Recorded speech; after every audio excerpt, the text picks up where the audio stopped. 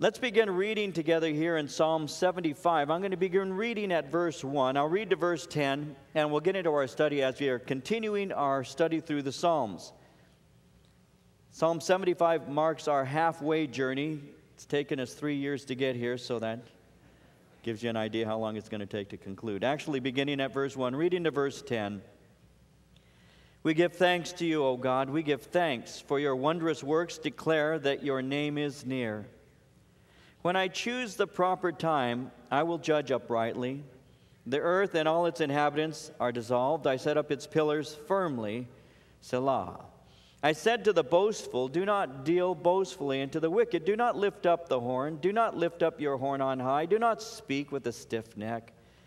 For exaltation comes neither from the east, nor from the west, nor from the south. But God is the judge. He puts down one and exalts another. For in the hand of the Lord there is a cup, and the wine is red. It is fully mixed, and he pours it out. Surely its dregs shall all the wicked of the earth drain and drink down.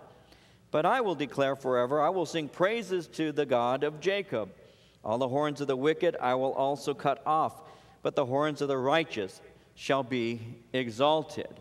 Now as we begin Psalm 75, a couple of little background thoughts. Doesn't take more than a few seconds to put them out for you. This is a psalm, as we see identified. It's a psalm written by a man by the name of Asaph. And Asaph was a Levite, a Jewish priest, and he was also a musician. His name is found in the book of Ezra in chapter 2, verse 41. He wrote a number of the psalms, and this means that he wrote somewhere 6 centuries or so before Christ. As we look at this particular psalm, the commentators that I use pointed out that this is a psalm of thanksgiving to the Lord. And that's how we begin in verse 1 with a word of thanksgiving. He says, we give thanks to you, O God, we give thanks. For your wondrous works declare that your name is near. So he begins to thank God for his wondrous deeds, his wondrous works. The word wondrous means extraordinary. And the deeds that he's speaking about basically consist of a couple of things that we could immediately identify. One is his works in nature, which would include his miracles. He thanks God for the miracles that God does, and also his work of salvation. So he's saying to the Lord, I give you praise, I give you thanks, I thank you for your extraordinary deeds, especially as I look out and I see what you have done in your creation, as well as the fact that you are a miraculous God. And besides that, I thank you, God, I give you praise and all because you are a God who has saved us. In Deuteronomy, in chapter 4, verses 33 and 34 in the Old Testament, the Bible says, has any other people heard the voice of God speaking out of fire as you have and lived? Has any God ever tried to take for himself one nation out of another nation by testings, by miraculous signs and wonders, by war, by a mighty hand and an outstretched arm, or by great and awesome deeds like all the things the Lord your God did for you in Egypt before your very eyes? He says, God, I thank you for your salvation. I thank you for your redemption. I thank you for your creation. I thank you for all that you've done. And of course, something that we as Christians ought to learn to do is praise and thank the Lord for all the good that he has done on our behalf. And that's how he begins this psalm, with word of thanksgiving. Now, in verse 2, the Lord is speaking, and he says, when I choose the proper time, I will judge uprightly. The earth and all its inhabitants are dissolved. I set up its pillars firmly. So one thing that stands out, and I want you to see this, is that he points out, when I choose the proper time, I will judge uprightly. So one thing that stands out is the patience of God. And God is extremely patient with all of us. He doesn't judge us the minute that we fail, because if that were the case, I wouldn't be here tonight teaching you, and you wouldn't be here tonight listening to me. If he judged us immediately, the first time we blew it, it would be all over. But God is very patient with us. And sometimes I think about how patient the Lord has been in my life. I'm certain that some of you, as you're growing older, realize that God has been extremely patient with you too. I can think of various times as I was growing up when I was almost killed in an accident here or an accident there. But God was very kind to me and allowed me to continue living until I was 20 years old and committed my heart to Jesus Christ. God is very patient. He deals with us in a patient way. He doesn't judge us immediately. He gives us time. He gives us time to repent from our sins. In 1 Peter, in the New Testament, in chapter 3, verse 20, the Apostle Peter said it this way. He said, God waited patiently in the days of Noah while the ark was being built. In it, only a few people, 8 in all, were saved through water. God waited patiently. We know the story of how that God had spoken to Noah and said you're to build an ark, but the patience of God lasted some 120 years as he built that ark and as he preached as a preacher of righteousness and all, and then judgment came. And so God is very kind to us. He doesn't nail us the minute that we blow it. In Romans chapter 2, verse 4, the question is asked, do you show contempt for the riches of his kindness, tolerance, and patience, not realizing that God's kindness leads you towards repentance? God is kind. He takes his time with us and doesn't discipline us in terms of punishing us or judging us immediately. And that's why he says, when I choose the proper time, I will judge uprightly. There is a proper time. In Ecclesiastes 3:17, we read, I said in my heart, God shall judge the righteous and the wicked, for there is a time there for every purpose and for every work.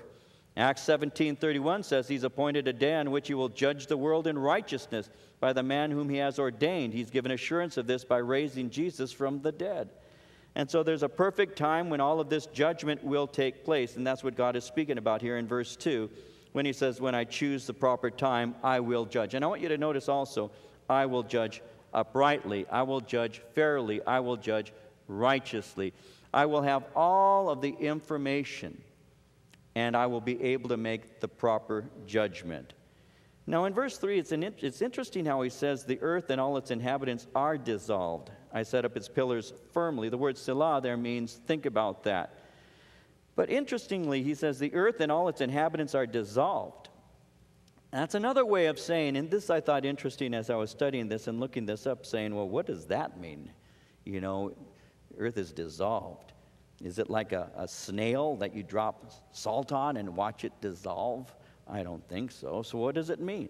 Well, it means that sin has an eroding effect on us and society in general. Sin is corrupting. It erodes. You don't get better with time, normally. You get worse. You start to lie when you're a small child, or steal when you're a small child, or whatever sinful little thing that you try to do to the best of your ability when you're a small child. You start out not doing it very well, but if you continue lying long enough, you can get pretty good at it. You can lie so long and so well that people everywhere will believe you. You know, you can begin to become pretty good at sin. And sin does have a corroding effect. Not just individually, but sin has a corroding effect in the nation. When the nation begins to think of sin as being okay and acceptable, it actually destroys that nation. And so the Lord is pointing that out when he speaks about the inhabitants being dissolved. Now, one of the things that he also says, and I want you to see this, when he says, I set up its pillars firmly. Now, if the earth and its inhabitants are being dissolved, what are you speaking about, Lord, when you said, I set up its pillars firmly? Well, what does a pillar do? A pillar holds something up. And so in order for it to not be completely corrupted or destroyed, I put something in place to hold it up so that it doesn't completely fail.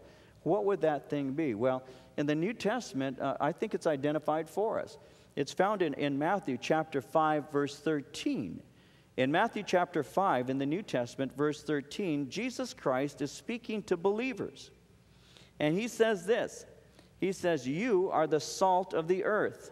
But if the salt loses its flavor, how shall it, speaking of the earth, be seasoned? It is then good for nothing but to be thrown out and trampled underfoot by men. The church is what God has placed in the world to keep it from being completely destroyed. Our responsibility is to add flavor to the world and to keep it from being completely decayed. And so one of the ways the Lord keeps the world from going completely bad is through the church. That's what you and that's what I have as an impact and an effect. Now in verse 4, continuing, he says, I said to the boastful, do not deal boastfully. To the wicked, do not lift up the horn. Do not lift up your horn on high. Do not speak with a stiff neck. When he speaks about lifting up the horn, it's another way of speaking of pride. And he's saying, don't be proud and don't be boastful. Those who are being spoken about are the proud and arrogant people who love immorality. These are the people who ignore God's commands, and these are the ones who present themselves as great and very important. And so he says, don't be raising yourself up and exalting yourself. Why? Well, verse 6, exaltation comes neither from the east, nor from the west, nor from the south. God is the judge. He puts down one and exalts another. For in the hand of the Lord there is a cup, and the wine is red. It is fully mixed. He pours it out. Surely its dregs shall all the wicked of the earth drain and drink down. Now first, I'll just give you what he's saying here, and then I'm going to move into an application. First, when he says in verse 6, exaltation comes neither from the east nor the west, nor from the south, he's simply saying God's judgment is universal. God rules the world. The world ultimately is judged by him. No matter where that person is who exalts himself against God, God still is the judge. He's the judge of a person here in Chino, California, as well as the judge of somebody in China, as well as the judge of somebody in France. He's the judge of the whole earth, and that's the point that he's making. No matter where that person is, God is still their judge. In Proverbs, in chapter 15, verse 3, the Bible says, the eyes of the Lord are in every place, keeping watch on the evil and the good. And God is going to bring judgment, and he makes it clear in verse 8 that that judgment is very thorough and very, very severe. And so the point he's making is a very simple one. I am the one who is to be exalted, and I am the one who determines what I'm going to do in somebody's life. Now, in verse 6, I'm going to give you a basic application, something that the Lord has given to me in a personal level for some time, and let me share it with you, and hopefully it'll make some sense. I want you to see this again. Verse 6, exaltation comes neither from the east, nor from the west, nor from the south. God is the judge. He puts down one, he exalts another. And so we've recently been in the Gospel of Mark. In the Gospel of Mark, you have James and John. James and John, with their mother Salome, approach the Lord Jesus Christ. Salome falls at the feet of Jesus, and as a mouthpiece for her sons, as they speak along with her, is asking for a favor. James and John say, we want you to do for us whatever we ask. Jesus asks them, what is it that you want? We want you to grant us permission to sit one on your right hand and the other on your left in your kingdom. We are asking you for positions of power and authority. We want to have a place of prominence. Well, this scripture here tells me exaltation comes neither from the east, nor the west, nor from the south. God is the judge. He puts down one and exalts another. What they were asking for was the wrong thing. That's why Jesus says to them, you know not what you ask for. Are you able to drink of the cup? Are you able to be baptized with the baptism that I am baptized with? And that's when they went on to say, we are able. So the bottom line is, and this is a very important spiritual point that I hope I'm able to clarify, the bottom line is that God is the one who places you exactly where he wants you to be. God is the one who opens up one door while closing another. God is the one who gives you opportunities that no man can really give to you. God is the one who does that because God calls you to a certain place. And if you follow him, he's going to lead you to the place he wants you to be. So we cannot seek honor for ourselves and expect to receive it because it's God who determines what we are to have. The Bible tells us in Jeremiah 45, verse 5, do you seek great things for yourself? Seek them not.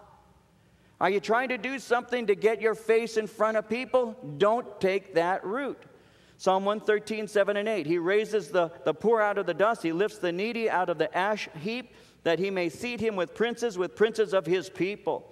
God has a way of opening doors. God has a way of getting you in the place he wants you to be. And this is so practical, and yet so many people fail to understand that. So many of us have a tendency of attempting to force ourselves into a place where we can have prominence. That's a human nature. But even as I was sharing with you just recently, God has a way of doing what God wants to do. And it amazes me that he'll put you in a place that you didn't ask for. All you need to do is just simply say to the Lord, Lord, I just want to be used by you in whatever capacity you want to use me. You know, this fellowship has been going 23 years. Before we had this church here, I was an assistant pastor in another Calvary chapel for 2 years. Prior to that, I was teaching home Bible studies for 6 years or so, 5 years. And as I've shared with you on many occasions, the only thing that I wanted to do was to teach the Word, just to have a group of people that I could sit down with and share the Word of God with. It's always been that simple. It's never been anything beyond that. Our first Bible study started with a handful of people, and that was the way it was for a number of years, for 8 or 9 years. Never more than 25, 30 people. When this church began, we had 25 people. We had 25 adults and about 15 children. And that's how this fellowship began. We didn't come in with a demographic study. We didn't look around and say, let's move into Ontario, Chino, because there is this kind of need and this kind of ethnicity and all of that. What we did is we said, Lord, what would you have us to do?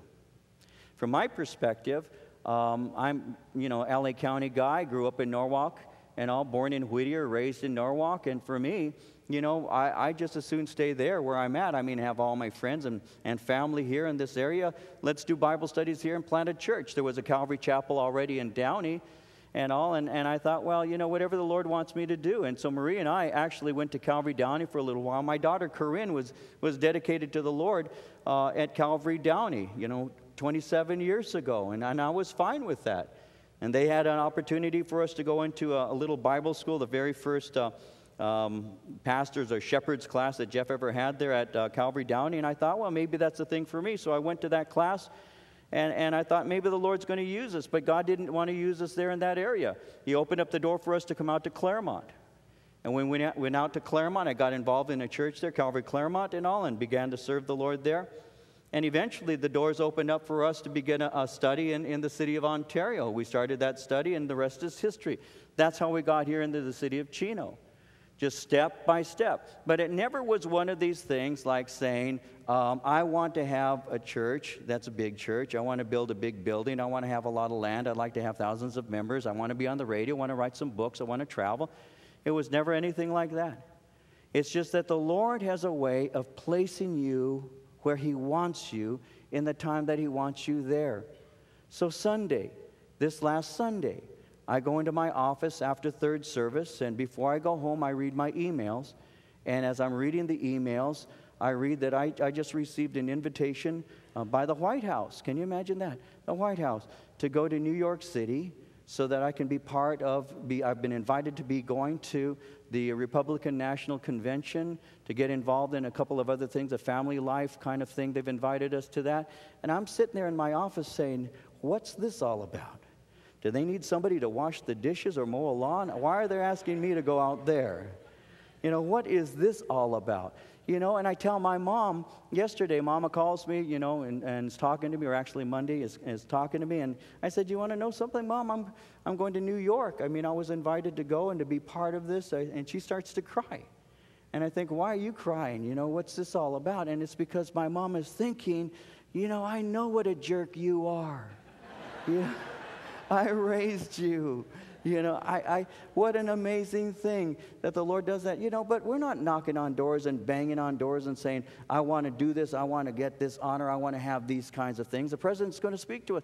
And I'm thinking, what's that all about? Exaltation, when God promotion, it comes from the Lord.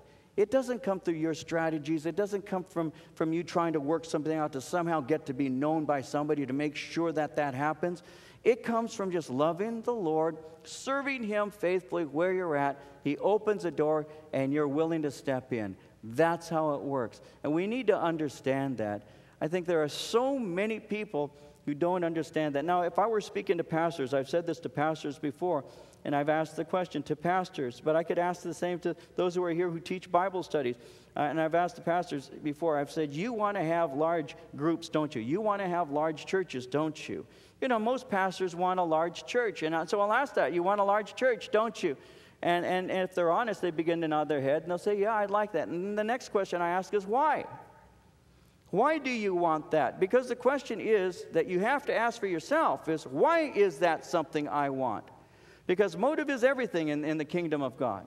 Why do I want this? Do I want this so that God is glorified, or do I want this so that people know who I am? And so exaltation, promotion doesn't come from man. It comes from the Lord. And when it comes from the Lord, He's the one who's lifted you up, and He's the one who sustains you.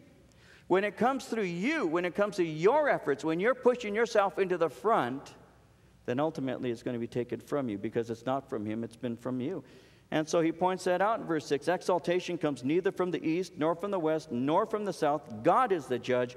He puts down one, exalts another. The hand of the Lord, there is a cup. The wine is red. It's fully mixed. In verse 9, I will declare forever. I will sing praises to the God of Jacob. All the horns of the wicked I will also cut off, but the horns of the righteous shall be exalted.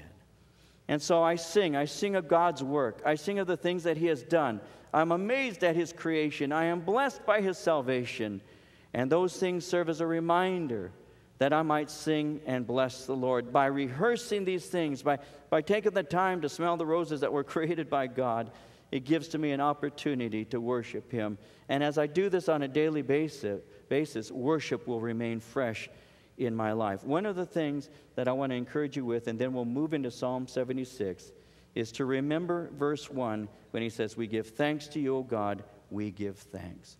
When you have a heart of gratitude, worship remains fresh. When you start expecting God to do things for you and then get disappointed when He doesn't, then you're going to wilt right on the vine.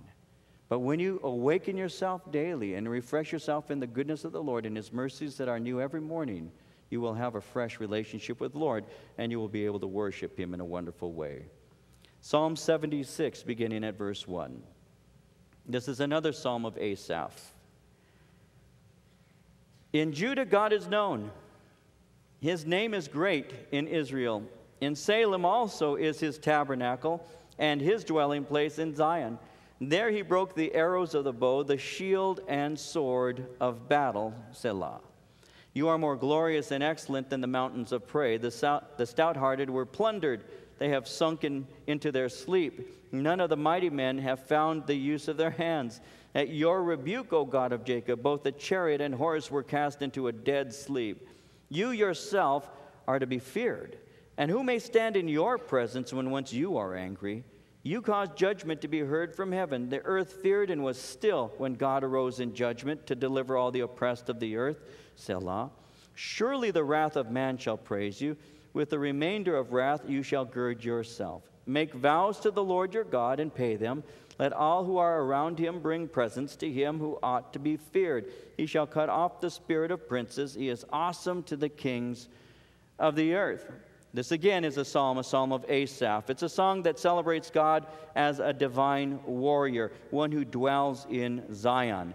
Now in verses 1 through 3, notice how he begins by saying, in Judah God is known. His name is great in Israel. In Salem also in His tabernacle, and Salem also is His tabernacle. So the point he's making is a very simple one. God has chosen to dwell amongst His people in Jerusalem.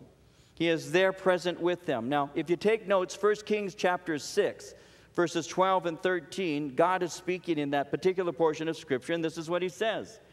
Concerning this temple which you are building, if you walk in my statutes, execute my judgments, keep all my commandments, and walk in them, then I will perform my word with you, which I spoke to your father David. I will dwell among the children of Israel, and will not forsake my people Israel.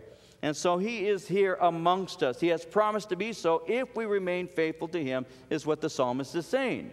If we keep His word, He is dwelling amongst us. Now, the knowledge that God is there and that He dwells among them gives them peace and gives them joy. Notice in verse 3 how he says He broke the arrows of the bow, the shield and sword of battle. God is making a name for Himself because God is a warrior. He gives great victory. And He is the one who reigns. He is the supreme one, and He's giving God praise for that. Verse 4, when he says, you are more glorious and excellent than the mountains of prey, the stout-hearted were plundered. They have sunk into their sleep. None of the mighty men have found the use of their hands. At your rebuke, O God of Jacob, both the chariot and horse were cast into a dead sleep. God is revealed here. Now notice when it says in verse 4 that He's glorious and excellent. God is revealed as enveloped in brilliant light as He defeats His enemies. Now it's interesting, as I was looking at this, notice with me that he speaks concerning the mountains of prey. Now that's an interesting phrase. It's something that's kind of kind of enigmatic. It's mysterious. It can mean various things. One, it can speak about an enemy's stronghold. But secondly, it could be speaking of Jerusalem. When it refers to it as being a mountain of prayer, we need to remember that this is a city that had been besieged some 27 times, which would make it a mountain of prayer. Fierce armies had come against it, but he's pointing out that they can't defeat God in battle.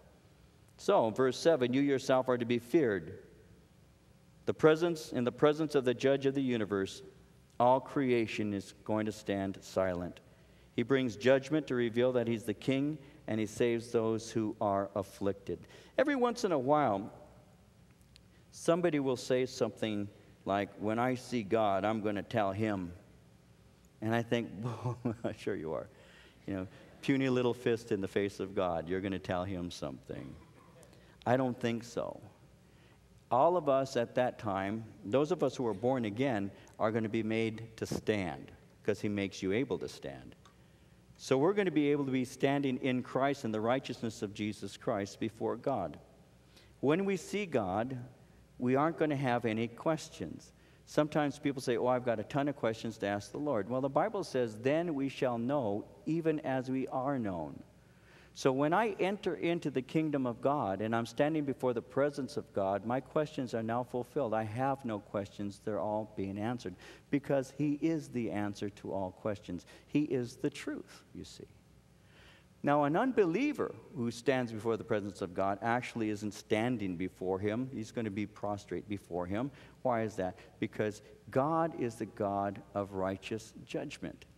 And in standing before the Lord without the righteousness of Christ, the only thing left to you is going to be judgment. See, the only way that we can have a relationship with God that is portrayed to us in Scripture is through faith in God.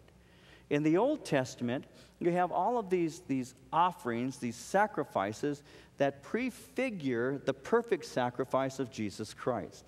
In the Old Testament, you have offerings of bulls and lambs and rams and various other grain offerings and all. And they serve as a reminder for every time the individual comes and makes that offering, they are remembering that they have a sin issue with God. And so every year they have all these offerings, and there are daily offerings as well as various seasonal offerings and all. And then you have the main offering on the Day of Atonement. And in those offerings is a constant reminder of a question that relates to sin that has yet to be fully answered. When Jesus Christ came, the New Testament reveals that he took upon himself all of God's righteous anger. And God poured his wrath out on Jesus Christ, who as the Lamb of God takes away the sin of the world. We now, because of what Jesus has done, we now are able to look to him as our propitiation. The word propitiation speaks of him satisfying God's righteous anger over sin. Because God is righteous and holy, he has a righteous anger towards sin. Because God is loving and just, he makes provision for it. And so because none of those sacrifices ever offered were able to perfectly satisfy him, he satisfies himself. He does so by sending Jesus, the Lamb of God, who takes away the sin of the world. Now what we do is we look to Jesus Christ in faith, and we say, God, be merciful to me, a sinner. I know and believe that Jesus took upon himself my sin when he died on that cross. When Jesus is on the cross and he's been whipped and beaten and tortured and now is finally dying, one of the last things he says is, it is finished. When he says it is finished in the literal Greek, Raul likes to say the little Greek. No, in the literal Greek, what he is saying is paid in full. When Jesus dies on the cross and says it is finished, he is literally saying it is paid in full. The debt has been erased. It's as if when you get, you've paid off one of your cards or one of your bills, and they give to you the receipt there, and that says paid in full. That's what happened with your sin when Jesus died on the cross. It has been paid in full. Yet I, by faith, need to receive that. The debt has been paid in full on my behalf, but I receive that as a gift by faith.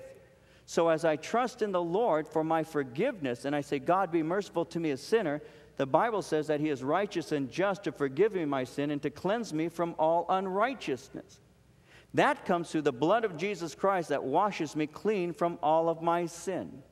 Now I become a new creation in Christ Jesus. Old things are passed away. Behold, all things are become new. Now I become the temple of the Spirit of God, and the Spirit of God now dwells within me. Now I know that my name is written in the Lamb's book of life.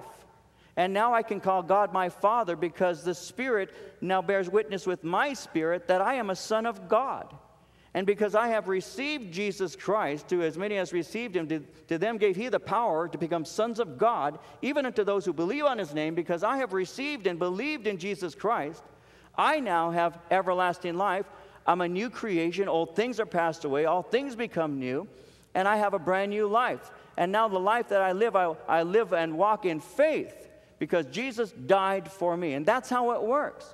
So when I stand before the Lord, I'm able to stand before him in the righteousness of God, because he has made him to be sin for us who knew no sin, that we might be made the righteousness of God in him.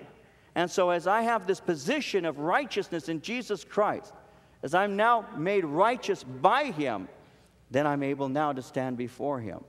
But a person who comes before the Lord in his own or her own goodness, well, the Bible says that their goodness is as filthy rags in the sight of God. There is none who are good. There are none good, no, not one. There's none righteous, no, not one, the Bible says. And that's because our sin nature taints all of the things that we do. Even the best things that I want to do are going to be tainted by self-interest. It requires the Lord to work in my life so that I die to myself and honor him, so that I can stand before him. And in doing so, I can say God is my God, and I have a relationship with God through Jesus Christ. And that's what he's speaking about as we're speaking about concerning those things there. He is excellent, and the Lord gives to us blessings. And we can stand in his presence, as he says in verse 7. You yourself are to be feared, and who may stand in your presence when once you are angry. You cause judgment to be heard from heaven. The earth feared and was still when God arose in judgment to deliver all the oppressed of the earth. Selah. Verse 10, surely the wrath of man shall praise you. With the remainder of wrath you shall gird yourself. Man's rebellious anger and warfare against God only results in greater praise to God ultimately. Why? Well, he's going to subdue those who hate him. And it's going to reveal how great and powerful he is.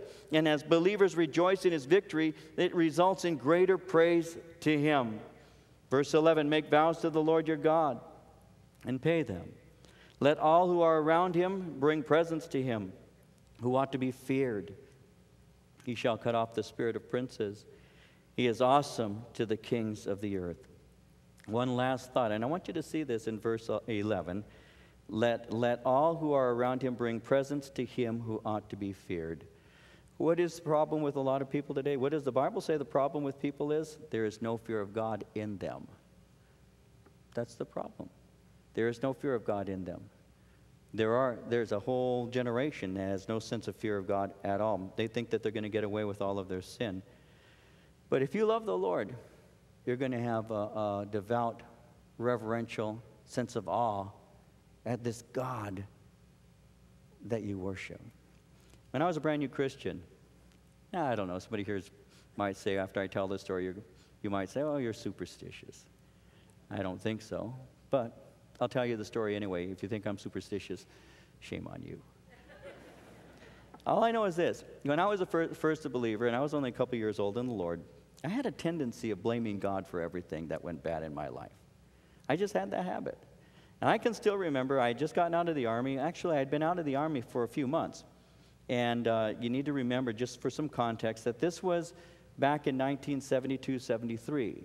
And long hair was still the thing. I had just gotten out of the Army. I had been cutting my hair now for almost 2 years.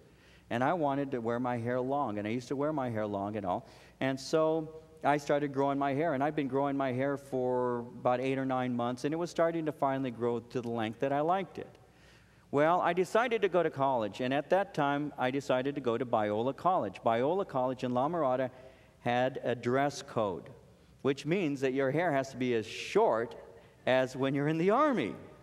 And so I started thinking, do I want to go or do I not want to go? My hair's finally getting to the length that I want it to be and all, and finally I said, I'll go. Now, at that time, I had a motorcycle, I had a Harley, and so I drove my motorcycle to this place to get my hair cut. It was in Whittier. I grew up in Norwalk. So I drive to get my hair cut. And I went to this guy who had cut my hair before I had gone into the military. And I said, look, I need to get my hair cut. Could you give me a haircut? And I explained how I wanted it to be cut. And so he said, sure, no problem. And it was one of those moments that, you know, bad haircut is hard to deal with. And he's cutting it and talking to me and cutting my hair and talking to me. And then he turns me around to look at myself for the finished product. And what he had done is he had given me one of these looks like I had a pompadour. And I used to wear that in high school, but that was not the way I wore my hair. And it had this like a 53 Chevy kind of the hood look, you know. And I'm looking at myself. And all I need to do is roll my sleeves up and put a pack of Marlboro in there, and that's, you know, and I look like Fonzie. And as I'm looking, I get mad. I mean, I'm really mad. And I give him his money. I climb on my bike, and I drive home. Now, as I'm driving home, you can hear the wind over my helmet. Whew, and my hair was my helmet. It was all sprayed, you know, and I'm just getting angrier every minute. When I got home, I went into the house, and I stuck my head under the faucet, and I started washing my hair to try and comb it out, and it was like, there's no way it's going to happen. Now I'm mad. So I started to complain against the Lord. I climb on my motorcycle, and I just take off. As I'm riding down the street, I hit a turn. I'm going to take a right turn. And I downshift, and I power into second gear. And as I do so, I'm saying to God, I can't even get a lousy haircut. What is wrong? And bang, I hit the ground. The minute I hit the accelerator, I spun the bike around, I hit the ground. No, I was not hurt. The bike was not even damaged, but I could almost hear the Lord say, and you were saying to me what? I mean, I could almost hear that. I am serious. I picked the bike up and dragged it off to the side. Not a scratch on me, not a scratch on the bike. There's some people driving by looking at me, shaking their head like, what a fool. And I'm standing there next to my bike, and I'm thinking, I am sorry. I am sorry. Because I had this habit of always blaming God. I was a new Christian. And now I'm starting to study the Scriptures, and the words start coming. There is no fear of God in them. There's no fear of God in them. I don't know about you, and I don't want to teach you superstition. But I suspect that the Lord knows how to spank His children in just the right way. I suspect. Now, in my case, I did attribute that to me yelling at the Lord. I did not yell at Him again while on my bike. But you know what? We do have ample Scripture that points out that people have no fear of God. And the bottom line is that's the sign of an unbeliever. We of all people ought to be aware of the Lord, that He truly is listening to us, and we should have reverence for Him. And finally, Psalm 77. I cried out to God with my voice, and He gave ear to me. In the day of my trouble, I sought the Lord. My hand was stretched out in the night without ceasing. My soul refused to be comforted. I remembered God and was troubled. I complained, and my spirit was overwhelmed. Selah. You hold my eyelids open. I'm so troubled that I cannot speak. I have considered the days of old, the years of ancient times. I call to remembrance my song in the night. I meditate within my heart, and my spirit makes diligent search. Will the Lord cast off forever? And will He be favorable no more? Has His mercy ceased forever? Has His promise failed forevermore? Has God forgotten to be gracious? Has He in anger shut up His tender mercies? Selah. And I said, this is my anguish, but I will remember the years of the right hand of the Most High. I will remember the works of the Lord. Surely I will remember your wonders of old. I will also meditate on all your work and talk of your deeds. Your way, O God, is in the sanctuary. Who is so great a God as our God? You are the God who does wonders. You have declared your strength among the peoples. You have with your arm redeemed your people, the sons of Jacob and Joseph. Selah. The waters saw you, O God. The waters saw you. They were afraid. The depths also trembled. The clouds poured out water. The skies sent out a sound. Your arrows flashed about. The voice of your thunder was in the whirlwind. The lightnings lit up the world. The earth trembled and shook. Your way was in the sea, your path in the great waters. Your footsteps were not known. You led your people like a flock by the hand of Moses and Aaron. And so Psalm 77, another psalm of Asaph, it's called a song of sorrow or lament. And that's how he begins. Notice with me in verses 1 through 3 that he's complaining to the Lord. In verse 3, I remembered God was troubled. I complained and my spirit was overwhelmed. So he's in great sorrow and desperation. He's crying out to God while in distress. And I want you to notice this in verse 2, how he says, my hand was stretched out in the night without ceasing. My soul refused to be comforted. I'm stretching out my hands to God. And I'm asking God to, if you will, it's to me, it seems like a picture. And I understand this. I mean, I've done this. You have too. In the middle of the night when you're going through whatever it may be that you're going through. And some of us have gone through some things others have yet to do that. But some of us have know what it's like to have a night of sorrow, a night of anguish, a night of tears, where you're praying and you're saying, God, I don't know what I'm going to do. Lord, I don't know what I'm going to do. And I need your help. And this is a picture that we have from the psalmist. When he says, I stretched out, my hand was stretched out in the night without ceasing. It's a picture of him just raising his hands to the Lord. And to me, it reminds me of something that I'm seeing and being refreshed of even right now as a grandfather of a baby, my Josiah, who does that kind of thing to Grandpa. And I love it to pieces, I have to tell you. I love it. How that my grandson, yesterday Marie basically had our grandson, Josiah, and she took him home. And as he's home with Marie, you know, I know that the baby's there, and I come home, and as I come home, you can hear the garage door going up, and Marie's cooking, and she's got the baby in her arm, and when I come walking into the house, I just stand there very quietly in the hall, and then Grandma, Marie, will say, Josiah, who's here? Who's here? He's 13 months old now. Who's here?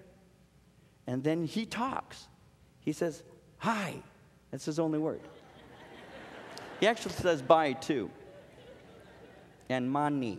No, he says hi. And so she says, who's here? And he just starts to jabber, and you can hear him yelling out, hi, hi. And man, you know, and I'm standing in the hall, and then I come walking in to where he's at, and I look around the corner, right? And he's looking around to see where Grandpa is, and so I start saying, Josiah, and he hears my voice.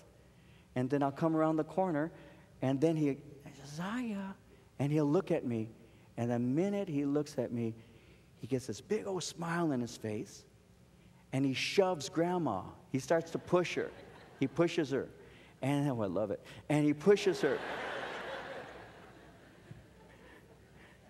And then he falls. He'll basically fall out of her arms towards me with his arms outstretched because he loves his grandfather. And you want to know something? God is doing such a wonderful thing in my life by remembering how my babies were. And it reminds me of how dependent they were on their papa. The way that I, as a baby, was dependent on my father, but more so, spiritually, how I do the same thing to God. I do the same thing to God. Some people might be embarrassed to admit that, but I do. There have been many times in my life, and yours too, where you've said, Lord, pick me up. I need to be held by you. You may not be saying it that way, but that's what you're longing for. You want the Lord to put his arms around you, and you stretch your hand out to him, the way that the babies do to us. When I come walking in, and my Josiah's in his little walker, and I walk in, and everything's fine until he sees Grandpa, and then he stands on his tiptoes, and he stretches his hands up, and he's basically saying, I'm tired of being in this thing. Take me out and take me for a walk, Gramps. And I say, here I am. I'll carry you wherever you want to go. That's fine with me. And I will hold him till my arms get numb. But the neat thing about it is God's arms never get numb, and we never get too heavy. And he's saying here, I was complaining, I was crying out, I stretched out my hand to you. I need you, Lord. How many of you understand what he's saying? I think most of us do. How many of us understand that? God, I need you. And that's what he's saying. I cried out to God with my voice. To God with my voice, he gave ear to me. In the day of my trouble, I sought the Lord. My hand was stretched out in the night without ceasing. My soul refused to be comforted. I remembered God. I was troubled. I complained. My spirit was overwhelmed. In Psalm 142, verse 2, I pour out my complaint before him. I declare before him my trouble. I'm crying out, God, help me. In verse 4, you hold my eyelids open. I can't sleep. I'm so troubled I can't speak. I've considered the days of old, the years of ancient time. I call the remembrance my song in the night. I meditate within my heart. My spirit makes diligent search. I'm so troubled, Lord, because I cannot sleep at night. There's so many concerns in me that I'm unable to do that. And I see that, Lord, you're working through this. And I begin to think, verse 5, I begin to think about the way things used to be. The years of ancient times. Now you have moved in the past. And I'm asking you, Lord, I call the remembrance my song. And then I remember times when I could sing myself to sleep. When I could put my head on the pillow and I had a great time worshiping God. When I first got saved. We would go to Bible studies the way I used to go to parties. I was 20 years old. And I was one of these kids that it didn't matter if it was Monday or Sunday or anything in between. If there's a party, you could say let's, and I'd say go. And let's do it, and we'll party all night long. I didn't work. And when I did work, I'd only work long enough to save up a little money so I could use that money very sparingly. You only needed a couple of bucks for a half gallon of wine, only needed $10 for some pot, and I would do that. That was my lifestyle. That's all. I did not work. I would climb into dumpsters behind service stations, gas stations, and I would find a tire that would fit on my car, and then I would take it to a friend's garage where he worked, and he would change my tires for me. I never had matching tires in my car. Didn't need them. I just would find some old tire. I didn't work. I was one of those guys that would, just do that. That's what I did. And all of that. And if there was a party, I'd say, I got the car, you got the money. I got the car, you got the dope. I got the car, I'll drive you. You give me some money, we'll smoke some dope. I'll take you to the party. That's just the way it was. And so wherever there was a party, I would find it. I would go to it. Now I'm saved, and we're doing that with Bible studies. Hey, there's a Bible study in La Habra. Let's go. There's a Bible study in Long Beach. Let's go. There's a Bible study in Costa Mesa. Let's go. And we would stay up at night. We would stay up at night after going to Calvary, Costa Mesa at the youth study. We'd come back, and we'd stay up until 1 o'clock in the morning, worshiping the Lord and singing.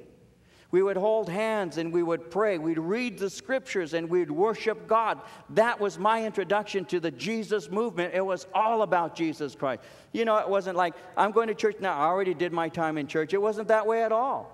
It was, all right, man, let's go back and have an afterglow. Let's go back to the house and let's get into the Word some more and pray. And that's what I did. I was told, you need to read the Bible. So every night, I would read the Bible every night before I went to sleep, and I would sing the songs that I had heard at the church that day, and brand new songs to me. The Bible says that we have a new song in Jesus Christ, and they were new songs. And I would sing myself to sleep. I did it all the time. I would put my sisters in the car, and we'd be going someplace, and I would be teaching them the praise songs that I had been taught. And we would sing wherever we went. We sang all the time. All the time. I understand what he's talking about here. I consider the days of old, the years of ancient time. I call to remembrance my song in the night. I meditate within my heart. My spirit makes diligent search. God, what's going on in my life? What happened? I'm complaining to you. I'm stretching out my arms to you. I know you're listening, but it feels like you're distant from me. And so in verse 7, will the Lord cast off forever? Will he be favorable no more? Has his mercy ceased forever? Has his promise failed forevermore? Has God forgotten to be gracious? Has he in anger shut up his tender mercies? This has caused him to wonder whether God loves him anymore. He wonders if perhaps he's done something that makes God mad at him. By the way, what he's writing down is something every mature believer understands. Every Christian who's been walking with the Lord for a while understands. Every one of us can look back and say, Lord, it seems that there have been times in my life that you and I have been tighter than we are right now. Are you mad at me? Have I done something that is keeping your hand off me? Let me give you one little bit of insight and then I'll move on. This is not planned, but it's practical. When you're a brand new Christian, it's like when you're a brand new baby, we'll say. Mama takes an awful lot of care of you because you have to be watched 24/7. And so I find myself even now hovering around Josiah. I mean, my daughter Corinne cracks up. Dad, relax. No, I'm not going to relax. He might fall down. He fell down yesterday. Marie's got her little charger for her cell phone. And it's one of these chargers that has the prongs, you know, that you insert into the electrical outlet. And it can be pushed down so that it's just a smooth surface. But it was laying on the ground with the prongs up. And he fell face first on it yesterday. But you know what? And I couldn't move quick enough to get to him. I was across the room, and he was kind of crawling and sat up and fell forward. And all I could picture was those things going right into his eyes. That's all I could see. And my heart stopped in my chest. But he just landed short of it, you know, and it didn't hit him. And I thought, it only takes a second. See, so parents know what I'm talking about. I mean, there's that sense of, and that's how you are. Now, when the baby begins to walk and starts to, well, you know that he's going to fall. There's going to be some things they go through, and sometimes you don't react as quickly. There are some things they have to learn, and they will learn. When I was first saved, it seemed that no matter how soon I'd pray, this is the truth, I would pray, God, it seemed like God answered that fast in some wonderful ways. And I'd blow my mind. I'd say, wow, God answers. Yesterday, I woke up yesterday morning, and a song, none of you will relate to this. Maybe let's see if I can find an old person or two out there. You might. There's an old song by the Mamas and the Papas. Why I woke up with this, I do not know, okay? But there's a phrase in it where it says, what does it say? I'm so old, I forgot the words. It won't be proper. I know the words aren't what I'm going to say, but the thought is like cloudy water casts no reflection, something like that. It was just a phrase. Now I'm going to think here for an hour saying, what was the line? But anyway, it's like dirty water casts no reflection or something like that. And it's just a little phrase. And I talked to Marie about that. And I said, you know what? I said, do you know what that means? And we were talking about it for some reason. She goes, yeah. She's saying that, he says, when it's clear water, you can look in it, it's like a mirror. But when it's muddy and dirty, you look at it and you can't see yourself. I said, that's right. I said, you know what the Lord is speaking to my heart through that this morning? And she says, what? And I said, you know what? When the clear water of the Holy Spirit is working in my life, Jesus Christ can be seen in me. But when my life is dirty, is cloudy, is got flesh in it, the image of Christ is not going to be seen. And I was telling her, I said, and I believe that God wants us to have the clearness of the Spirit so he can be seen through our lives. And sometimes I allow things to get into my life that will cloud him so that when people look at me, they're seeing me in my flesh. And that's how I think. That's what I think about all the time. And when I was a young believer, there were times when I know that I could ask and God would answer even before I finished speaking. But let me say this. When you get older in the Lord, there are times that the Lord will allow you some time in between the request and the answer because he's stretching you to allow you to trust in him through hard times. And that's how it works. So some of you have been crying out, God, how long, how long? And it's not as if his ear is deaf. I want you to see this because the psalmist says, I cried out to the Lord with my voice, to God with my voice. He gave ear to me. It's not that he isn't listening. He's giving you some time for your faith to be refined. That's a very practical lesson for all of us to learn before we blame God. But the question is, will God cast us off forever? Will he be favorable? No more. Has his mercy ceased forever? Has his promise failed forevermore? Has God forgotten to be gracious? Has he in anger shut up his tender mercies? Well, of course, the answer would be no. Verse 10, I said, this is my anguish, but I will remember the years of the right hand of the Most High. I will remember the works of the Lord. Surely I will remember your wonders of old. I will also meditate on all your work and talk of your deeds. Three things there. I will remember, I will meditate, and I will speak. That's how it works. I will remember what you have done. I will think about what you have done. That will give to me fuel and hope, and then I'll speak about the things that you want to do, and I will talk of your deeds. That's how it works in our life. That's how it should be, to remember, to meditate on, and talk of God's works. Because his answer comes through God's word, which reveals those things to him. That's what he's saying when he's saying, I'll remember. I'm going to remember. How do you know these things? I found these things in the word of God. Listen, when you're going through a tough time, do not forsake the reading of the word of God. Do not forsake God's word. That's the first thing a lot of people do. When you go through a hard time, you stop praying and you stop reading. And God is saying, you don't do that. You need to remember what I've said in the past so I can show you that I'm faithful now in your present. So it goes on, your way, O God, is in the sanctuary. Who is so great a God as our God? You are the God who does wonders. You have declared your strength among the peoples. You have, with your arm, redeemed your people, the sons of Jacob and Joseph. Selah. Your way is in the sanctuary. My life is made better when I'm in fellowship with believers who worship you. At the sanctuary, there are people who love the Lord. When I'm alone and I isolate myself, when I'm crying at night by myself, it's not healthy.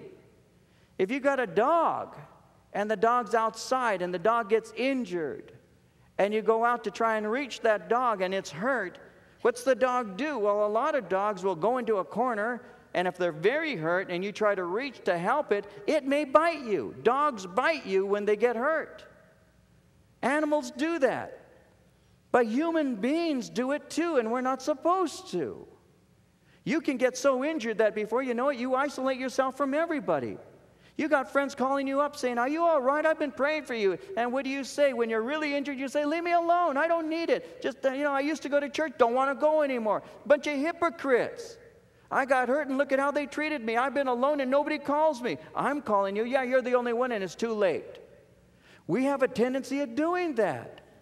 We isolate ourselves, don't we? He says, I was crying out to God, and he was by himself. But then I went to the sanctuary. And when I went into the sanctuary, I was with other people who loved the Lord. And my faith was encouraged. And I didn't feel alone anymore, because I knew that there were people in here who've gone through the same thing as I. And I remember. And it's at the sanctuary that your word is presented. And as I hear your word, once again, I'm encouraged. You are a God who does wonders, he says in verse 14. You have declared your strength among the people, and you have with your arm redeemed your people. So I have a God that I worship in concert with others.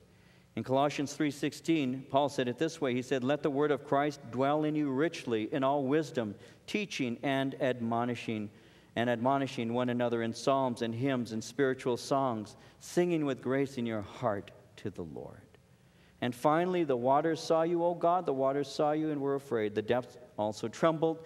Clouds poured out water. Skies sent out a sound. Your arrows flashed about. The voice of your thunder was in the whirlwind. Lightnings lit up the world. The earth trembled and shook.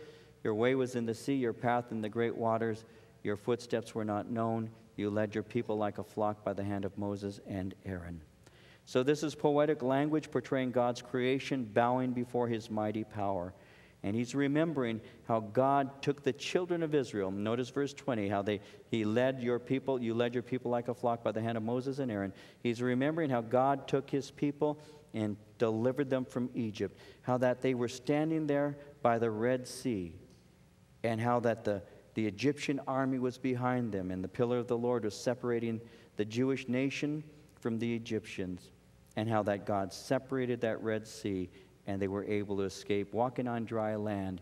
And he's saying, you are a God who takes us from the hardest place, the impossible situation, makes a way of escape for us, safely delivers us. And if you did that for the children of Israel, I know that you will do that for me. If you took them safely from bondage into freedom, I know that you will do that for me. That's where the Word of God comes into our lives, by the way. When you read it, those things were written for us so that we might see how God will work in our lives now. That's why we study the Word, because these aren't just stories. These are facts, things that God will do for us.